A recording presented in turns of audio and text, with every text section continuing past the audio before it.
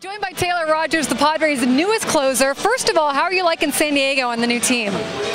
Can't beat San Diego. I caught myself checking the weather the first couple days and realized you don't have to do that. Shorts every day.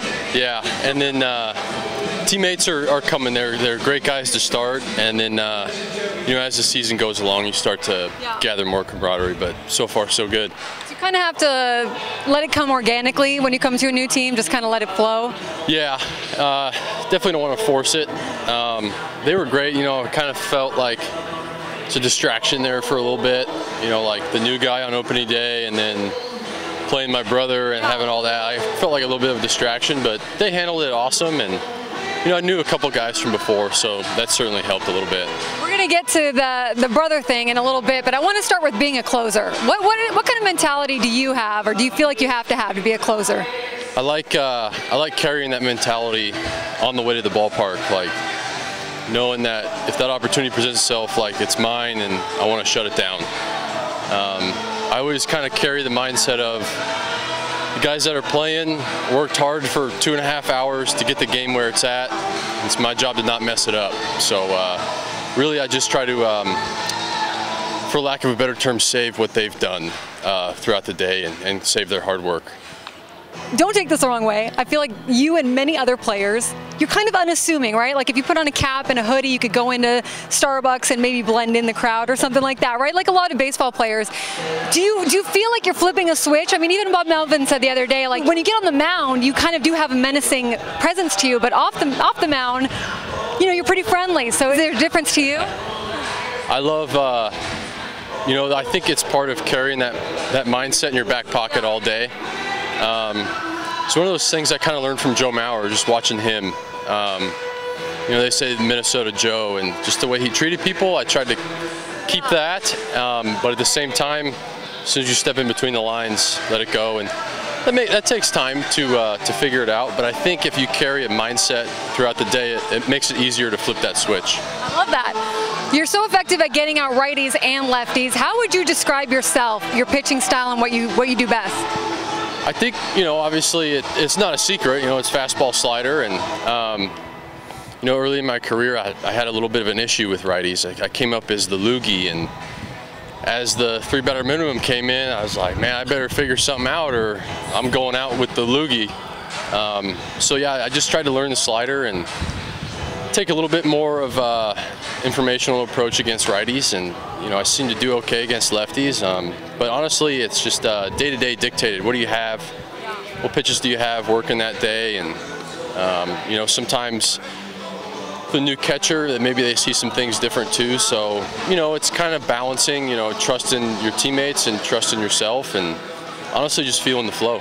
You really don't seem like you've had many nerves running out. I mean, you've done back-to-back saves. You don't feel like it doesn't seem like you've had much getting used to here. Oh, I'm just faking it. I'm faking it. You know, I'm close to LA, so I figure you got to act a little bit. It's got to be all Hollywood? Yeah. Yes, I like it. Okay, fake it till you make it. That's what they say. Right? Yeah, and then keep on faking it. It's been electric. You know, it was especially the one in San Francisco. That was an emotional one, trying to corral all the emotions there, and then this first one at home was incredible, and I think you just drew on experience a little bit with those. You got to slow down and catch your breath and relax your shoulders, and at the same time knowing that your adrenaline's up, so you don't need to necessarily throw harder because you're going to throw hard anyway. And that was through trial and error, you know. So I think I drew on a little bit of experience there, and this has been a good experience as well, learning, you know, kind of a new situation and a new role per se. So just trying to gather as much information. Do you like the closer role the best? Oh, I love it. I love it. Yeah, it's a lot of pressure, but I try to relish it. And like I said, I just like carrying that mentality throughout the day and just kind of feel like a protector of the team, and hopefully that's what I can do. Like you're at Costco and you need to like make sure the groceries come through correctly? Like it's like that mentality every day. Like I'll be that guy, or you bring me the receipt, and I'll look through the whole list and then give you the mark off. Yeah. Close it out. I love it. I love it. Okay, your song when you run out, Fleetwood Mac, right? Fleetwood Mac's The Chain. Yeah. How did you get to that song? Why is that your song? When I was in Minnesota, this was like 2018, 2019.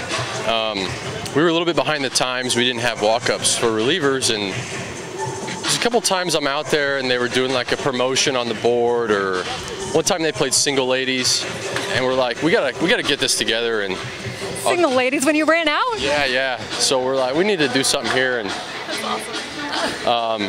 basically what happened was, long story short, my teammates sent up a message and said, play The Chain when Rogers comes in, and I've just rolled with that.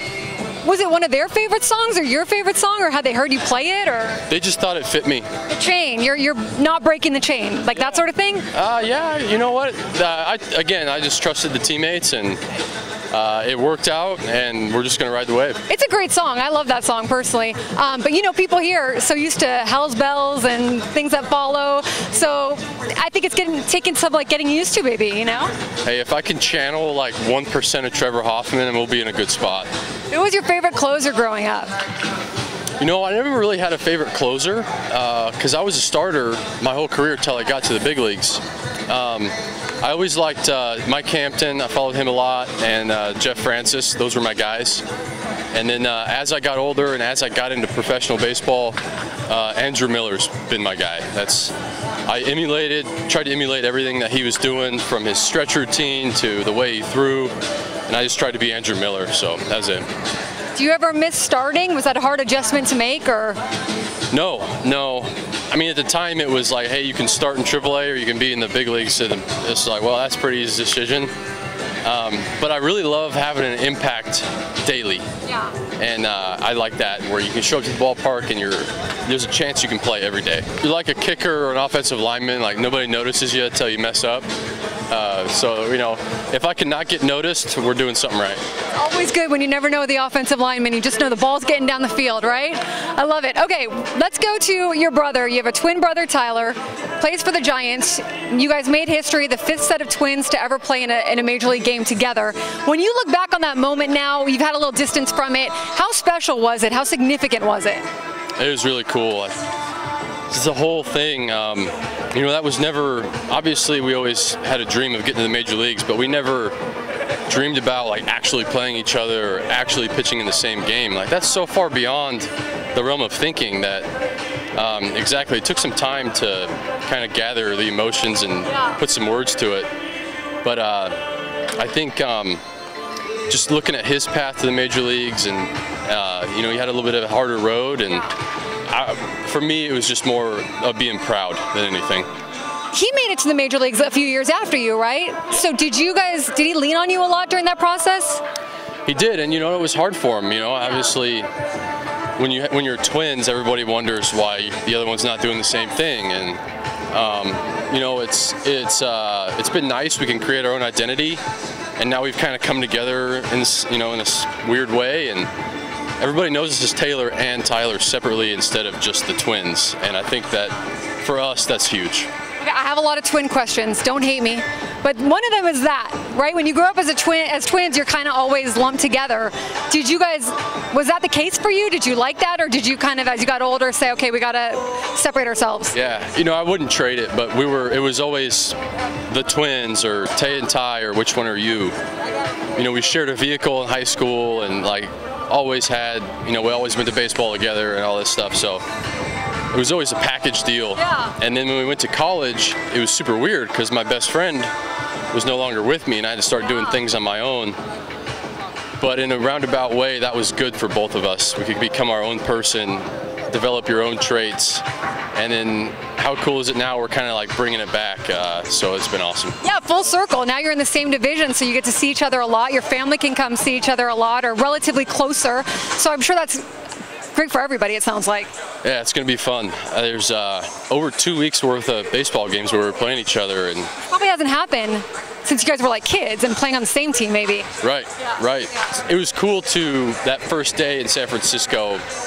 all the family was back waiting on the baby, so it was just Ty and I really enjoyed the fact that it was just us enjoying it together and taking it in together. Like, no offense to them, but there was no other obligations or anything you felt like you had to do. It was just us, and we just got to enjoy it, so that was cool. That is awesome. Who's older? I'm older. I came out like 30 seconds before him. Do you give him, like, do you tell him, hey, I'm in charge, you gotta do what I say? Yeah, I always give the speech of, I'm older, wiser, and better looking. So you're from Colorado, went to the University of Kentucky, played for the Twins, so this is really your first time on the West Coast, unless I'm mistaken. Yeah, first time really. Are you looking forward to anything? Are you like wanting to go to the beaches? Are you anything that you're really hoping to do? Yeah. Through the last week to 10 days, I've realized I'm not going to try to hope for anything or search anything out. I'm just going to let it happen and enjoy the process, because that's what's been so cool about this, is things I didn't expect have come up. And I feel like there's been so many memories that I've been able to create so far that I don't want to forget anything. So I'm just letting it happen. And the grass is better here and the weather's better. It's amazing. All right, last question. If you weren't a Major League Baseball player, you would be I'd be a firefighter. My brother and I would be 5th generation firefighters. So that was my dream before baseball. We kind of just took it like, let's just play baseball as long as we can, and we'll always go back and go to fire science, go to the fire academy, and it just hasn't happened yet. So your dad or your parents firefighters? My dad, uncle, grandpa, great-grandpa. There's been a Rogers as a fireman in the city of Denver for over 100 years, and I always joke that I can't believe the city hasn't burned down yet. No, that's a respectable line of work. That's another one of those things that you don't think about them until you need them. It's amazing. So maybe down the road, you and Tyler might join that crew. I think we got to keep up the generation, and Tyler just had a baby boy, so maybe he can be the 6th. Taylor, thank you so much. I appreciate your time. Yeah, no problem.